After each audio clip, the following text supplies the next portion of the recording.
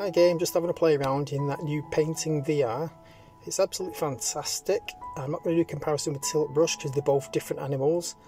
But this is, you know, I mean, I can't really complain. It's awesome. It's in development stage and it's very good. I'd like to see an undo button.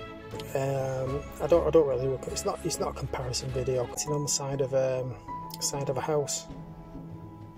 So that's great. You can stand back and you can just point the brush.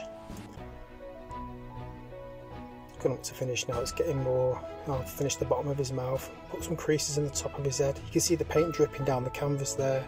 So because it's dripped down, it's gone a bit lighter, so I've used that as a colour, you know, I've colour picked that, and now I've got a nice light grey. I can just fill the top of his head in. Anyway, hope you enjoyed that. Please like and subscribe. Cheers, thanks for watching, and bye for now.